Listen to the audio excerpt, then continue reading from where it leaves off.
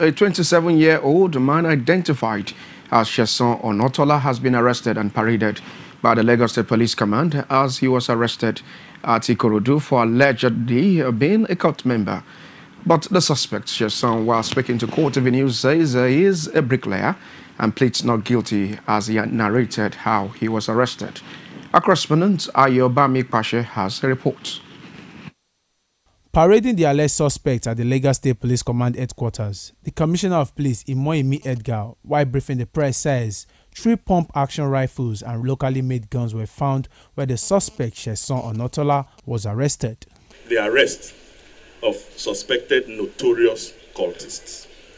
On the 19th of January 2018, at about 0800 hours, a team of anti-cultism policemen led by an officer, Lagbo Ziri, on a tip-off, stormed an uncompleted building at Araro area of Ikorodu, where a group of boys suspected to be cultists were performing their initiation rites.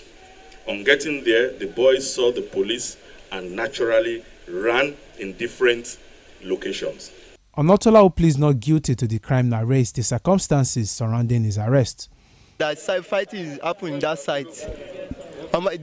My guy sent me, or guy we had to work with him, he sent me food to go and buy food for him. On my way, call me. That's the money that stopped me to buy something for them. I now give them 500 naira. I give them 500 naira. They now say I should buy bag of pure water for them. When I go buy the pure water, on my way, they now tell me to go and give them people there inside up computer building. On my way going there to go and give them the pure water. I don't know that OPC and Curtis is around there. To go and give them pure water, all the people the way they inside, they start running. I don't know anything.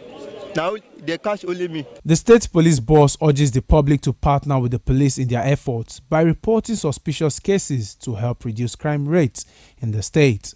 Ayobami Pashe, Court TV News, Lagos.